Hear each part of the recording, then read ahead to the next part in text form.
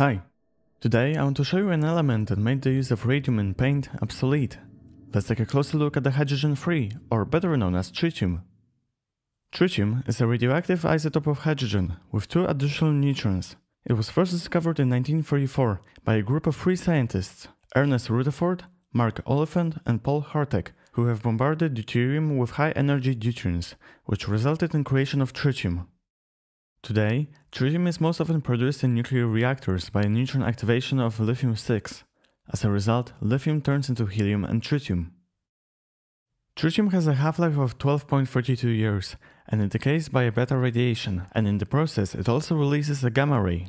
Since the energy of both beta and gamma radiation is very low, tritium can be safely used in consumer products.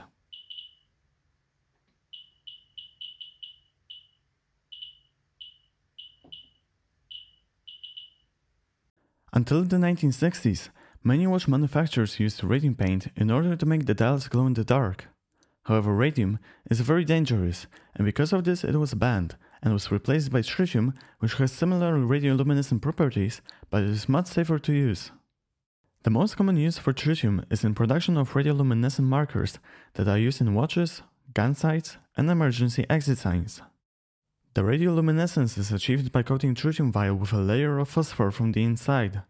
When beta particles hit phosphor, they cause it to fluoresce, releasing visible light. Since tritium has a half-life of 12.32 years, these markers will remain glowing for over 10 years, depending on how much tritium is in them. Tritium can also be used as a nuclear battery, generating electricity by converting energy from beta radiation. Many scientists claim that this technology is the future for deep space exploration, where sunlight is too weak to generate enough electricity to power a spacecraft. The Mars 2020 Perseverance rover already runs on a similar kind of battery, which uses plutonium-238, and I'm sure that we will see more nuclear batteries in the near future. Thank you so much for watching. I hope you enjoyed this video. If yes, please consider giving it a like and subscribing to my channel. And remember, stay active.